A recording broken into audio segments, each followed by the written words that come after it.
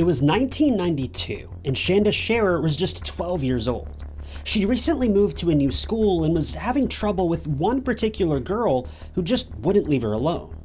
The girl would send Shanda countless threatening letters, with each letter growing more and more violent than the last.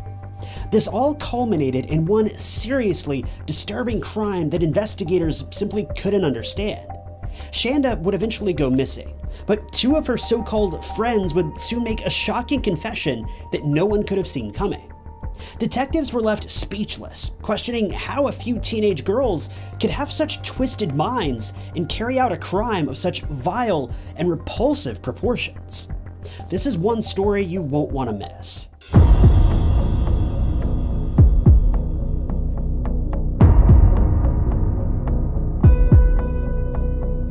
Shanda Sharer was born in Pineville, Kentucky, back in June of 1979. Her parents, Stephen and Jacqueline, were deeply in love at the time of her birth, but unfortunately their marriage simply didn't stand the test of time. I can't tell exactly when this took place, but the two divorced while Shanda was still quite young. After the two were divorced, it didn't take too long for Jacqueline to get remarried, moving to Louisville to live with her new husband. Here, Shanda would begin attending her 5th and 6th grade school years at St. Paul. Shanda got on very well at St. Paul and was able to find many friends here, very quickly becoming a member of the in crowd. Shanda would go on to play volleyball and softball and was even accepted onto the school's cheerleading team. It was very clear to everyone that Shanda was destined for greatness, but her success wouldn't last very long. The details of the situation have never been made public, but for some reason, Shanda's mother once again got divorced and once again decided to pull Shanda from school and transfer her to yet another middle school.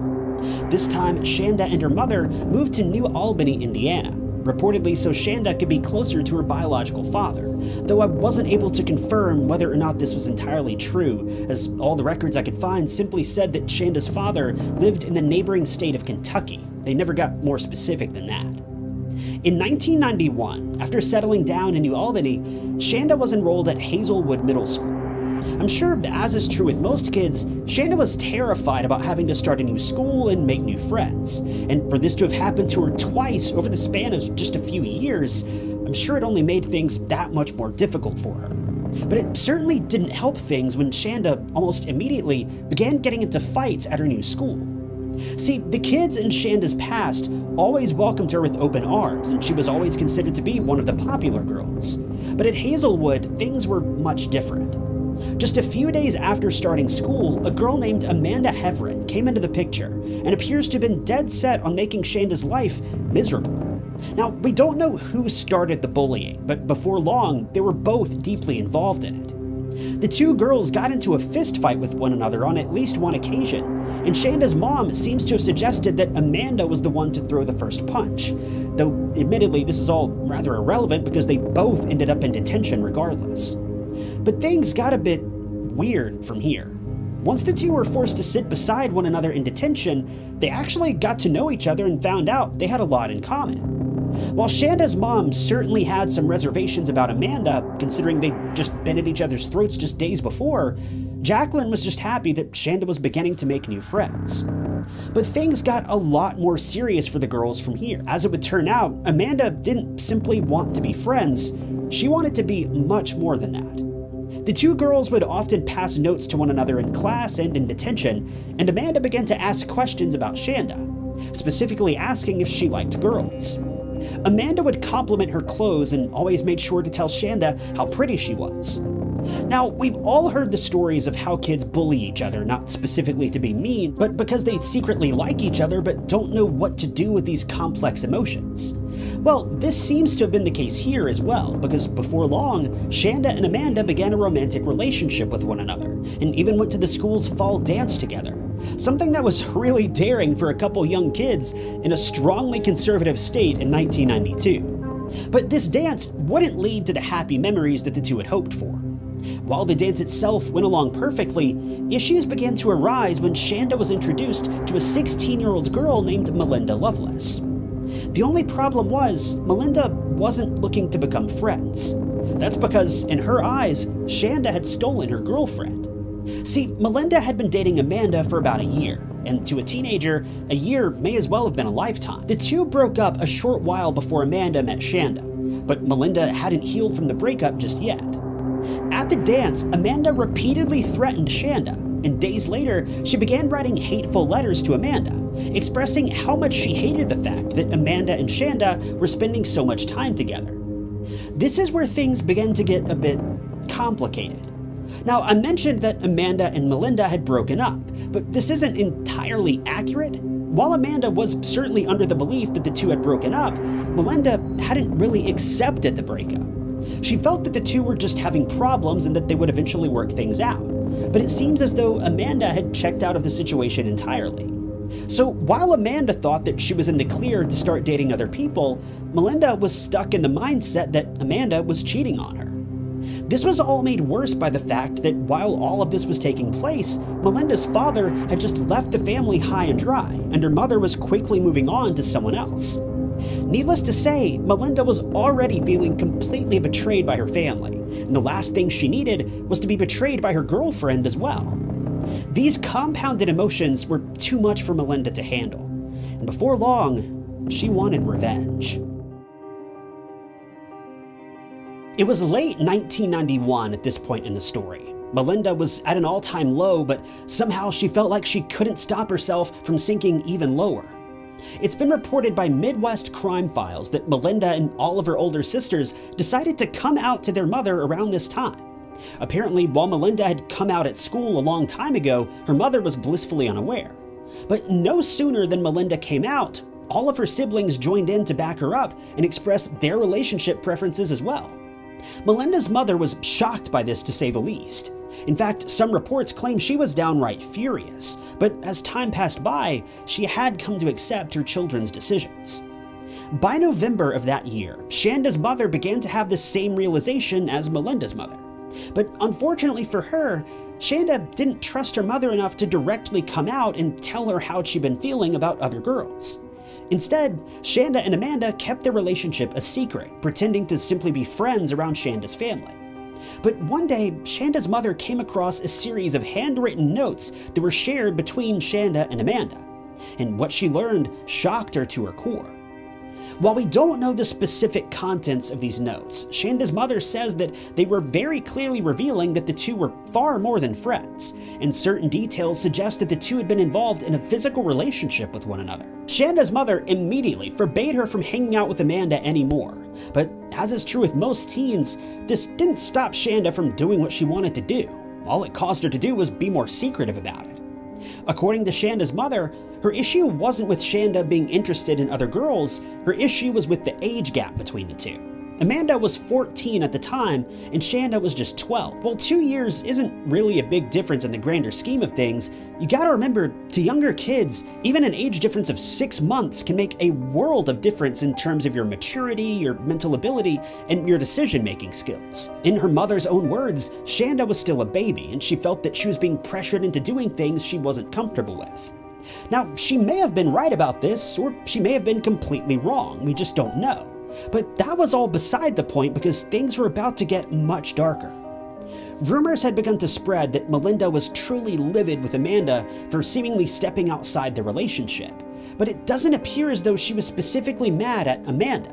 Instead, she was mad at Shanda. These rumors suggested that Melinda wasn't going to sit back and watch this all unfold, she was going to do something about it. By the fall of 1991, Melinda had begun to publicly discuss her plans of ending Shanda's life. Melinda began to deliver more and more threatening letters to both Amanda and Shanda, and Amanda grew so concerned that she began turning the letters into a local youth prosecutor. But the problem was, the prosecutor didn't take the threat seriously. In fact, in Amanda's opinion, the prosecutor never followed up on the letters at all. Now, we obviously don't know if this is 100% accurate, but as far as the evidence suggests, there's nothing that would suggest any sort of investigation took place during this time. And things were about to get very serious very quickly. It was January 10th, 1992, a night that Melinda had been anticipating for a very long time. Melinda had spoken with 3 of her friends, Lori Tackett, Hope Rippey, and Tawny Lawrence, and asked them to come over to her house that afternoon. Once the three arrived, Melinda revealed that she'd concocted a plan to get Shanda away from Amanda once and for all. She then showed the girls a knife. Melinda explained that she was going to use the knife to scare Shanda into breaking up with Amanda. She told her friends that she believed Shanda was nothing more than a copycat that stole her girlfriend. The girls had learned that Shanda had been staying with her father on the weekends, with Shanda's father living in Jeffersonville at this point. It appears that Lori must have either owned or borrowed a car, and the girls all headed towards Shanda's father's house. Once they arrived, they came up with a plan. Two of the girls knocked on the front door of the home and claimed to be friends of Amanda, saying that they were on their way to meet Amanda, but that Amanda had requested that they all stop by to pick up Shanda along the way. They urged Shanda to get into the car so that they could meet at an old abandoned house nearby, known locally as the Witch's Castle. Shanda wanted to go with the girls, but she knew her parents wouldn't allow her to. It was still fairly early at this point, but Shanda assured them she'd be able to sneak out if they came back around midnight. Melinda was incredibly angry about this, but they left anyway and attended a local concert while they waited. The girls began to drive back towards Shanda's house around 12:30 a.m. And remember, at this point, all the girls believed that Melinda simply wanted to scare Shanda into breaking up with Amanda. But things began to get more and more twisted as the ride progressed. And before long, Melinda spoke out and said she couldn't wait to kill Shanda. Naturally, this change in plans shocked the girls, but if I had to take a guess, I'd say the girls probably didn't think Melinda was actually serious, but they had no idea how wrong they would be. When the girls finally arrived at the house, Tawny refused to coerce Shanda into the car, seemingly having a change of heart after learning about the lengths Melinda was willing to go to, but that's just a guess. Either way, two of the other girls went to speak with Shanda, while Melinda ducked down into the back seat and hid under a blanket, clinging to a knife that she had brought with her. Shanda was a bit reluctant to go with the girls. I don't know if she sensed something was wrong or if she just believed that she would get into trouble, but regardless, the girls talked her into leaving, and just minutes later, Shanda got into the car with them. As the group drove down the road toward the Witch's Castle, Melinda leapt out from underneath the blanket and placed the knife on Shanda's neck.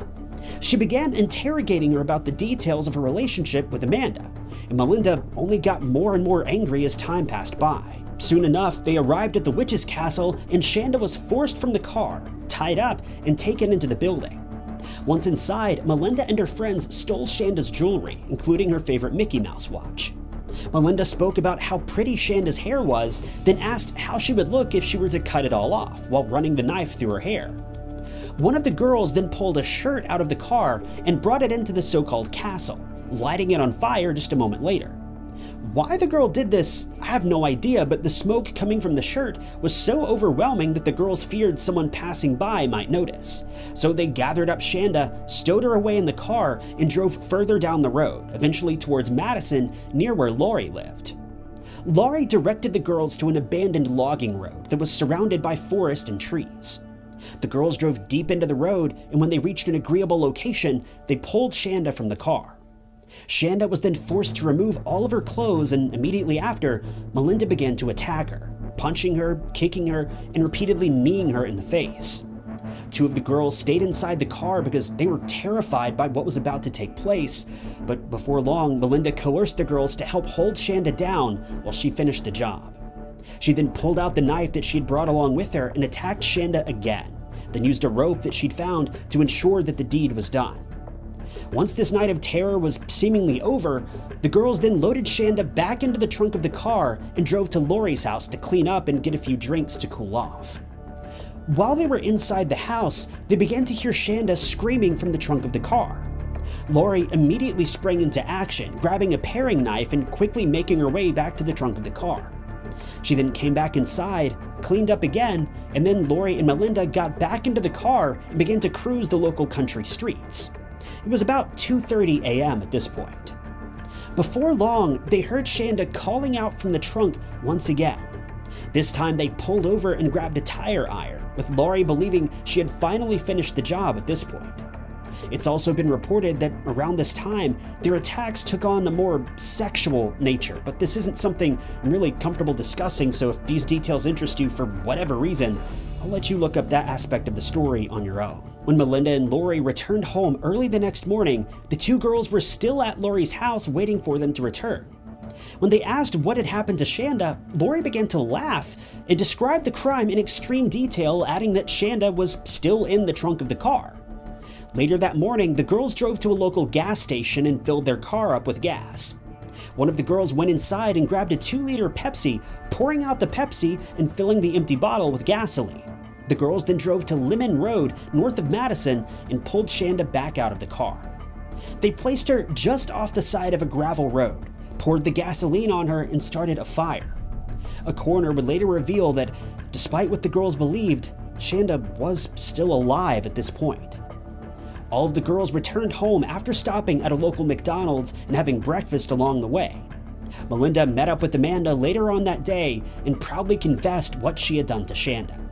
Amanda obviously didn't believe her at first, but that's when Melinda took her to the trunk of the car, where Shanda's handprints could be seen all over the trunk, with her socks still being found inside as well. Amanda was speechless, truly speechless. Melinda then turned to her, swore her love for her, and begged Amanda not to tell anyone. Terrified, Amanda agreed. Later on in the morning, on January 11th, the morning after the crime took place, 2 brothers were heading out to the Jefferson Proving Ground to go hunting. Along the way, they noticed something on the side of the road that looked an awful lot like a crime scene, but they believed it to be a mannequin that someone had ditched, until they got closer. They ran to the nearest phone to call the police as soon as they realized what they had uncovered. The police asked them to return to the scene of the crime and wait on a team of investigators to take their statements. Several state troopers and detectives showed up and began to collect forensic evidence from the scene of the crime. Police initially believed that this was some sort of gang violence, especially considering that the body had been placed in a suggestive pose before being burnt and abandoned. They also learned that the victim's face and hands had been a particular point of focus for the assailant, as it seemed as though they were purposefully burnt so that the victim couldn't be identified. As all of this was taking place, Shanda's father had just woken up and found out that Shanda wasn't in her room. He looked all over for her, but she was nowhere to be found. He called her mother and explained what was going on, and they both searched for her, all to no avail. By that afternoon, they met with local investigators and filed a missing person report with the Clark County Sheriff. By 8:20 that evening, Hope and Tawny, Melinda's 2 friends, unexpectedly showed up at the local police station alongside their parents. The 2 girls were hysterical and could barely even speak. They were eventually able to get out that the victim police had found earlier that day had been none other than Shanda. The girls confessed to everything, telling investigators the entire series of events that had taken place that evening. Several local counties worked together to piece the story together, and eventually the Clark County Sheriff was alerted that the missing person report that had been filed earlier that day had officially been solved. Detectives soon obtained dental records and were able to positively identify Shanda. Both Melinda and Lori were arrested the following day, while the other 2 girls were already being held in police custody. By April of 1992, Tawny accepted a plea bargain with police. By September, both Melinda and Lori accepted plea bargains as well. Both Melinda and Lori were later sentenced to 60 years in prison, but rather shockingly, they were both paroled after just 26 and 25 years respectively. The 2 other girls were given much lesser sentences, with Hope being given 35 years though she only served 14, and Tawny being sentenced to 20 years but only serving 9. At the end of it all, I really don't know what to make of this case. I usually give you guys my brief input before the end of the story, but I just don't know what to say here. Many people may be quick to defend Melinda, blaming her actions on her remarkably dark childhood that was filled with abuse and deception, and I'll admit, Melinda had a very, very hard time growing up. So much so that Melinda's story would be enough to fuel a video of her own. But in the end, Melinda's actions, and the actions of her friends, are inexcusable. There's no denying that Melinda was fully aware of what she was doing, and she was fully aware of the consequences of her choices, but she continued with the crime anyway. But particularly disturbing were the actions of Lori Tackett, as it's rumored that she hadn't even met Shanda until the night that she helped claim her life. I wish there was some sort of silver lining here, but this just isn't one of those cases. I just sincerely hope that while spending all that time behind bars, the girls were able to truly rehabilitate themselves from the awful, disgusting crimes they committed. And maybe somehow they can learn from their terrible choices and become decent people moving forward, however unlikely that may be. It's just terrifying to know that these women are now walking free among us. Thank you guys for tuning in to another episode of True Crime Stories. If you want to see more true crime documentaries like this, be sure to hit that like button and subscribe. If you'd like to help support the channel, the best way you can do that is simply by leaving a comment below, any comment at all. It helps out the channel a lot more than you may realize. If you want to help out financially, you can do that by clicking the blue join button below, or by picking up a True Crime Stories mug from TyKnots.com. But with that, my name is Ty Knots, and I'll catch you guys in the next video.